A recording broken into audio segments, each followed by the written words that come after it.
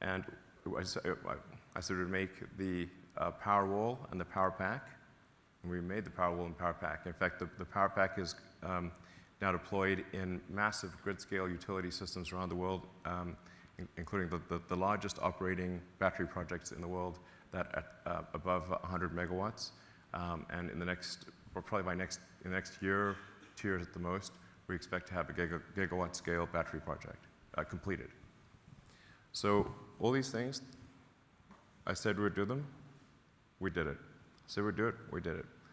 We're going to do the Robotaxi thing too.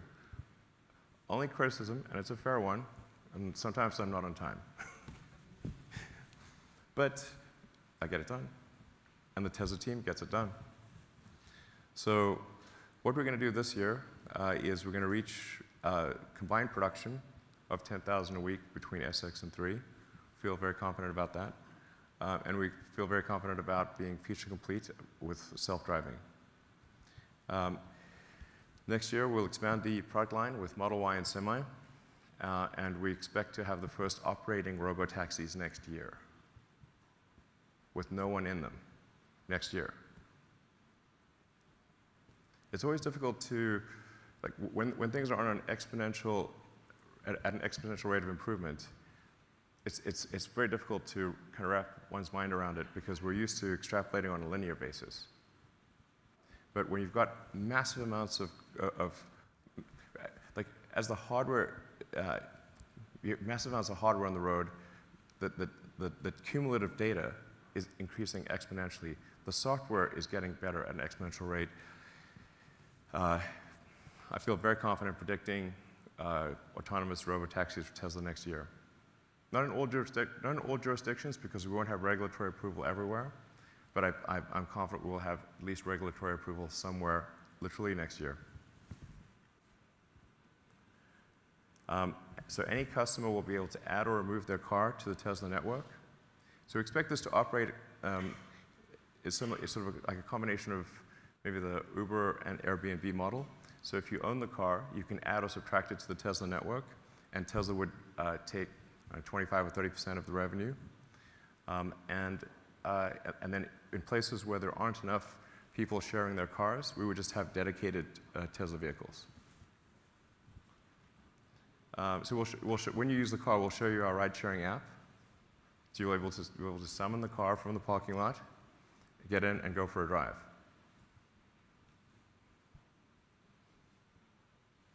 It's really simple.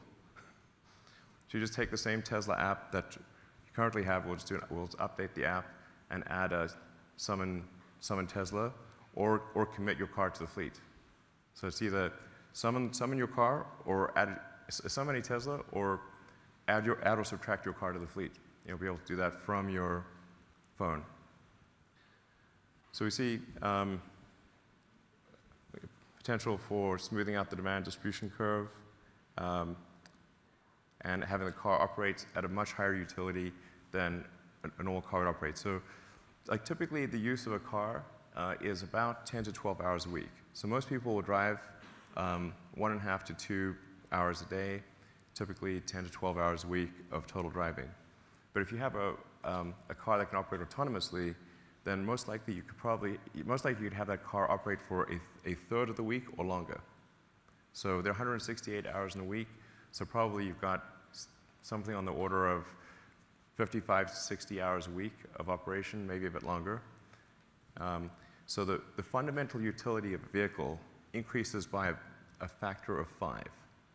So you can look at this from a macroeconomic standpoint and say just, if this was like if we were operating some big simulation, if you could upgrade your simulation to increase the utility of cars by a factor of 5, that would be a massive increase in the economic efficiency of the simulation, just gigantic. So we'll do Model 3, S3 and X as taxis, but we made an important change to our leases. So if you lease a Model 3, you don't have the option of buying it at the end of the lease. We want them back. If you buy the car, you can keep it, but if you lease it, you have to give it back.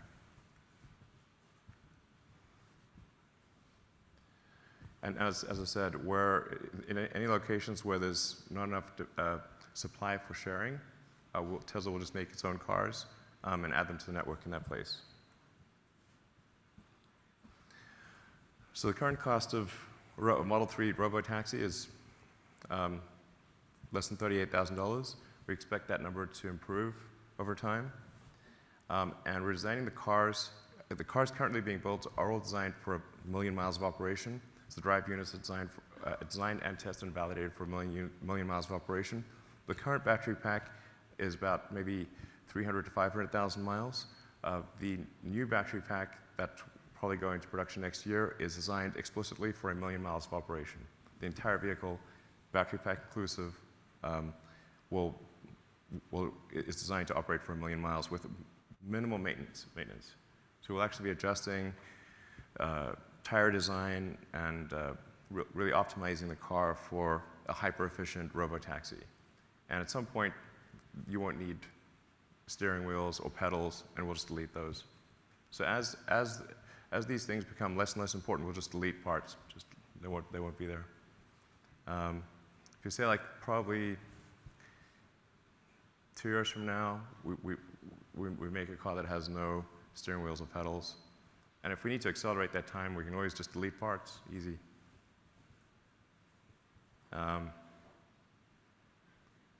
Yeah, probably, say long term, 3 years, robotaxis with eliminated parts, maybe it ends up being $25,000 or less. And you want a super efficient car so that the electricity consumption is very low. So we're currently at 4.5 miles per kilowatt hour, but we'll improve that to 5 and beyond. And there's just really no company that has the full stack integration. We've got the vehicle design and manufacturing, we've got the computer hardware in-house, we've got the in-house software development and AI, and we've got by far the biggest fleet. It's extremely difficult, not impossible perhaps, but extremely difficult to catch up when Tesla has 100 times more miles per day than everyone else combined. This is the cost of running a gasoline car, or the average cost of running a car in the US. This is taken from AAA. So it's currently about 62 cents a mile, 13,500 miles, 250 million vehicles, adds up to $2 trillion a year. These are literally just taken from the AAA website. The cost of ride sharing is, according to Uber and Lyft, is $2 to $3 a mile. The cost to run a robotaxi, we think, less than 18 cents a mile.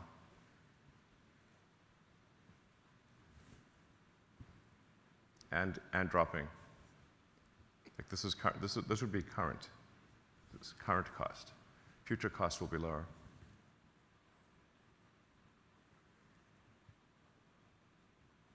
If you say, what would be the probable gross profit from a single robotaxi? We think probably something on the order of $30,000 per year. And we expect that we're literally designing, we're designing the cars the same way that commercial semi-trucks are designed. Commercial semi-trucks are all designed for a 1 million mile life, and we're designing the cars for a 1 million mile life as well. So in nominal dollars, that would be, a little over $300,000 over the course of 11 years. It might be higher. I think these consumptions are actually relatively conservative, and this assumes that 50% of the miles driven are not useful. So this is only at 50% utility.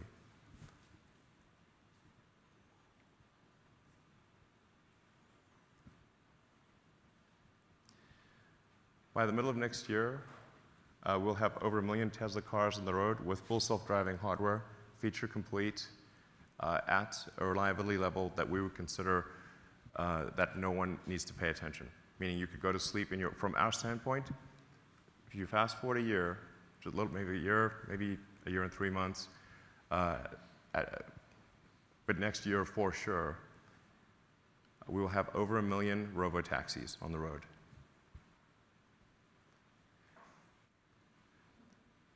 The fleet wakes up with an over-the-air update. That's all it takes.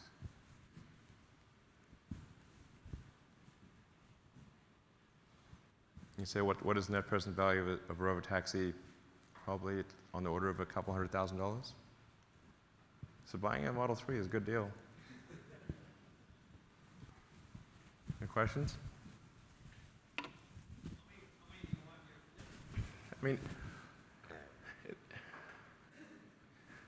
in our own fleet, I don't know, I guess long term we have probably on the order of 10 million vehicles.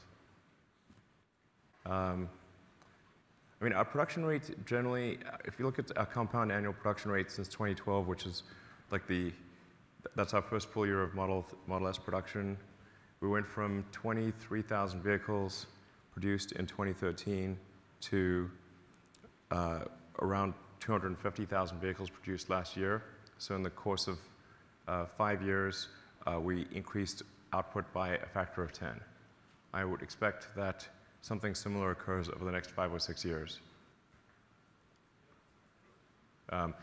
As for sharing versus, I don't know. The nice thing is that essentially customers are fronting us the money for the car. It's great. So in terms of one thing is the snake charger, I'm curious about that. And also, how did you determine the pricing? It looks like you're undercutting the average Lyft or Uber ride by about 50%. So I'm curious if you could talk a little bit about the pricing strategy. Sure. We expect obviously solving for the snake charger is pretty straightforward. It's, from a vision standpoint. It's like a known situation. Any kind of known situation with vision is like a charge port. It's trivial.